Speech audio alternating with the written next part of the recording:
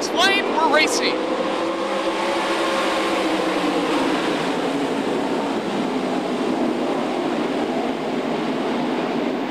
Edge down the back straightaway into turns 3 and 4. Clint Garner, your race leader out of turn 4. Lap 1 leader, Clint Garner. Clint Garner, your race leader. Hits Tasker Phillips in that traffic, but here comes Chad Humston. Humston reels him in down the back straightaway. Tasker Phillips tries to slide up on Garner. Garner still your race leader. Humston still in that second spot, distancing themselves from Casey Fredrickson.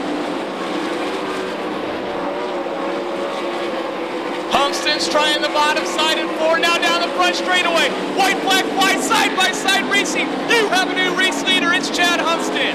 Humston down the back straightaway. About a 6-car length lead down the back straightaway, now into turns 3 and 4. Humston on the high side, Garner on the top, trouble, red flag in turn 3 and 4. This time by and 3 and 4. Humston drives the bottom, but Garner's too tough on the top. Put your hands together for the Cutter 40, Clint Garner.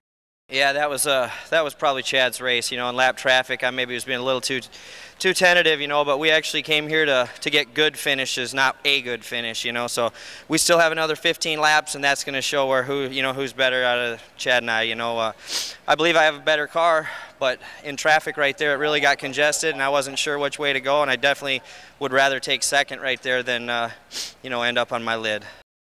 The car we're not going to mess with at all, you know, and strategy is finish the race. You know, I don't care if I come out here with 10th place. I'm not going to drive like I'm 17. I'm 35 years old. It took me a long time to get here, and, you know, it's if there's anything I could teach a young driver, it's hard to be old and wise when you're young and dumb.